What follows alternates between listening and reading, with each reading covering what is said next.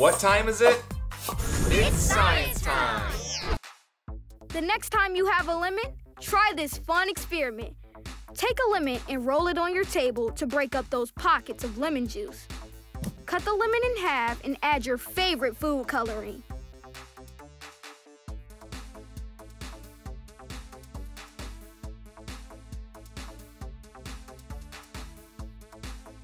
Add a little salt to the top of your lemon. And then pour on some baking soda.